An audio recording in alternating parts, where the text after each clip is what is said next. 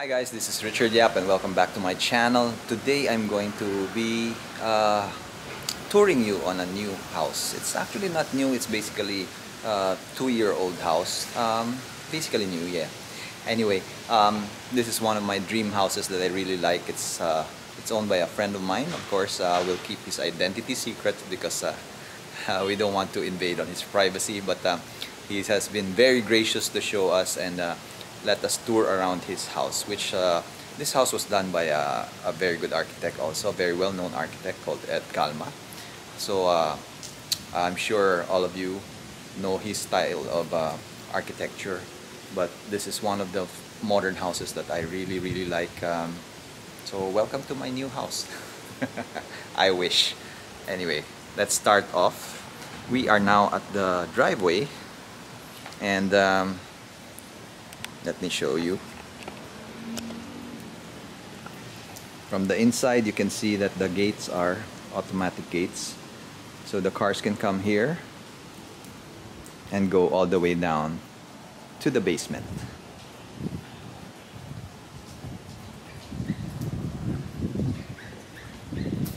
So we'll show you the basement later, but now we are at the front door. And I really love this door. Really love how big it is, how massive and grand the entrance to the house is.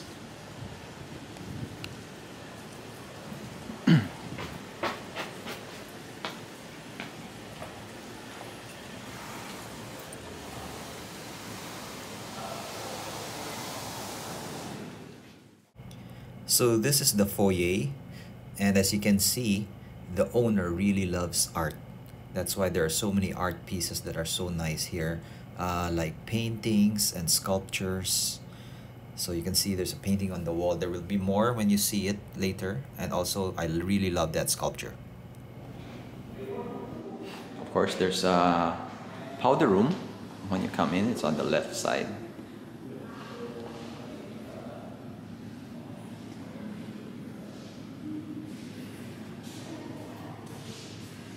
Medyo industrial type na ano. But it's really very nice.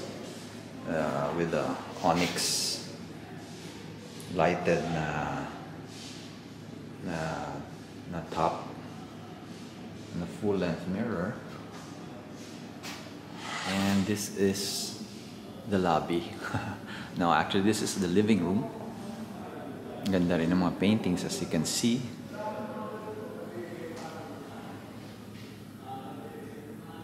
And beyond the sliding doors is, as you can see from here, it's a pool. But let's start from here. This is the grand staircase. Very nice. It's like a floating staircase. Nasa side lang yung ano niya. Yung support. And then it's all wood, as you can see. There's a lot of wood in this house, which gives it the warmth na hindi lang puro semento. But the white and the brown really makes it look so nice. And sofa. You have a very big sofa over here. And connected beside it is your dining table. Ang ganda rin ng dining table na to. Because it can seat 14 people.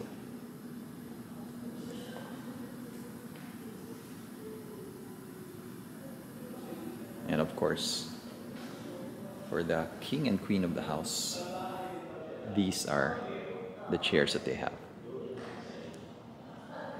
And ang ganda ng chair because hindi siya mabigat, because there are rollers on the bottom so you can just slide it out. Diba? Everything has been thought of.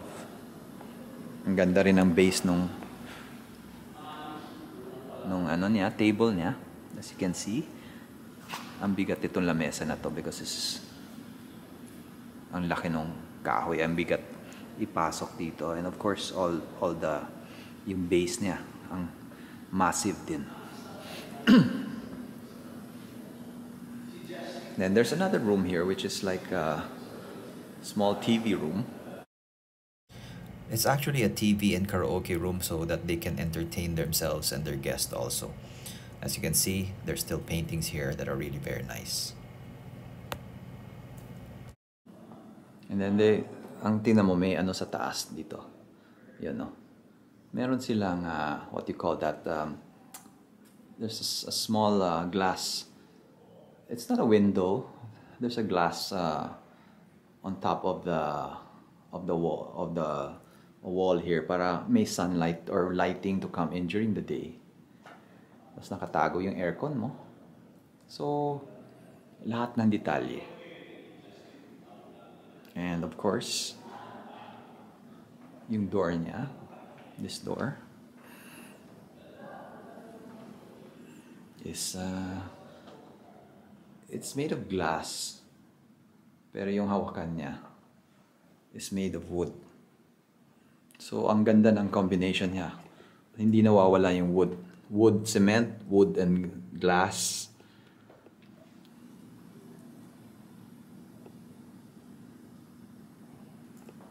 And then here, that's the doorway to the stairs going up and down, but alternate yan. But they also have their own elevator which goes up and down also.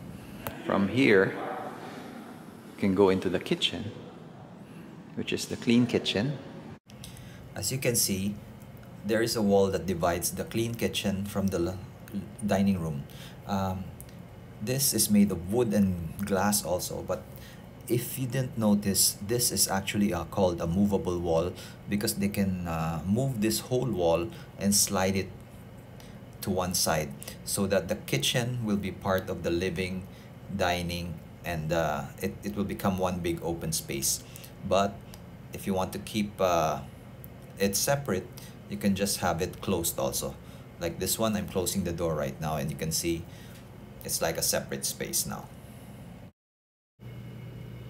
And we are going into the clean kitchen, and as you can see, it's so clean na hindi mo makita yung kitchen faucet.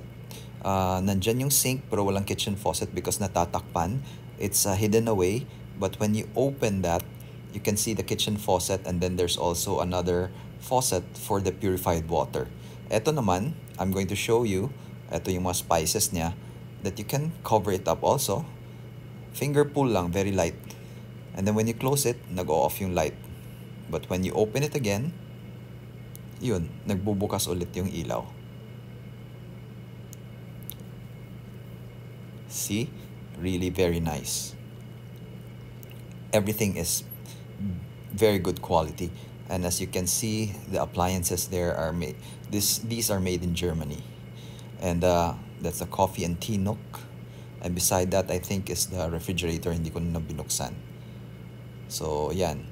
There's also a breakfast nook there aside from a round table for, let's say, when you want to have breakfast.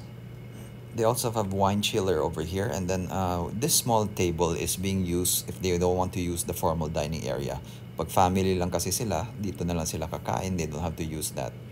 And it's overlooking the pool and the lanai. You can also access the pool from here because there's a sliding door.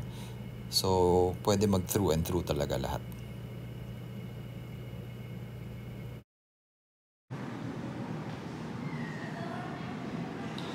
So, that leads out to the daily kitchen.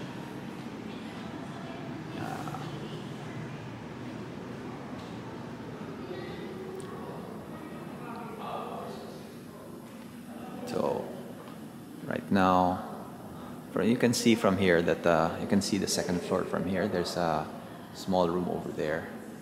I'll show you what it is later.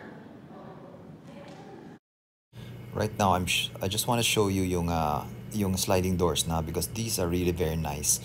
Ang taas niya but it looks so sturdy kasi ang laki ng mga jambs niya. And then, meron siyang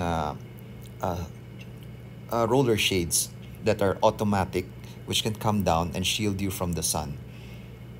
Nandun siya sa taas, nakakonect din sa door jamb. So let's go outside. And here we are at the pool side. You have some outdoor furniture, and of course you have the wood ceiling, and of course may fans which are very modern, but they look very nice. They fit in right with eksakto sa resort feel dito sa labas. And there's so much greenery also. Hindi nakalimutan na lagyan ng trees and shrubs and all that. And then you have a little jacuzzi area there, and also a lap pool. This is really my dream house.